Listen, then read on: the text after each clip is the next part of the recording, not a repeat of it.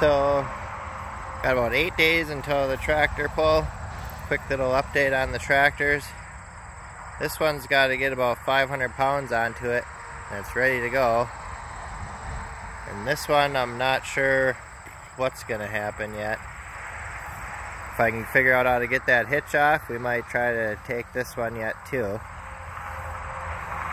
And yeah, see how she goes. This one, I'm kind of undecided yet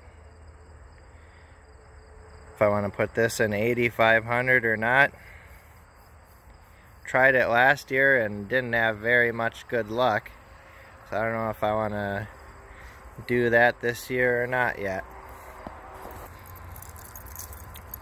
Also, hopefully later in this week here, I will have this corn chopped down, and we're gonna start planning on building a new shop at my house. So that'll be coming up, hopefully kind of right out in front of the house here in the field.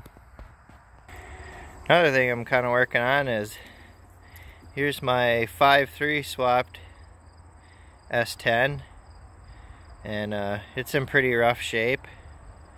So we got S10 2.0 here. So I'm gonna swap everything over from that one onto this one. Hopefully have one nice one again. This one's got some pretty rough frame action, and she's had a rough life. So,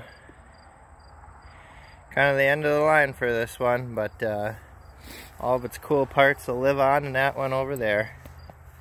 So hopefully we got some more stuff coming up about this one too.